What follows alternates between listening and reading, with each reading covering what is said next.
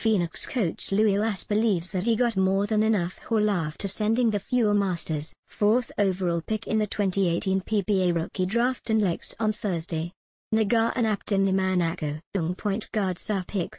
Ito nanja available ngayon, so why not?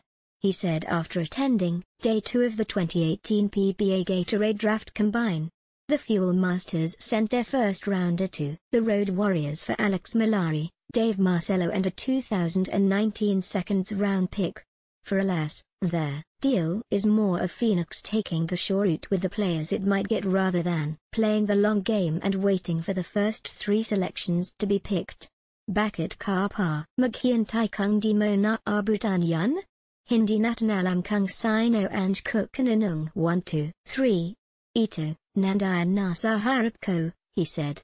See also Alas had his sights on Abutrata at 4 but says adding proven winners to the Fuel Masters camp means more than acquiring the talent in the level of the former LaSalle slotman. Alex Mallari is a winner. Dave Marcello is a winner. Sino ba ang hinahanap namin? Yung mga winner, he said. Phoenix still owns the 12th selection in the draft, the one it got from Ginebra from the Jeff Chan trade this past season, and Alas hopes to still nab a quality big man or a point guard from the 47-man rookie pool. Kung may available na malaki o available na point guard. Kukunin ko pa rin. Gusto ko yung makikipagpalitan ng mukha.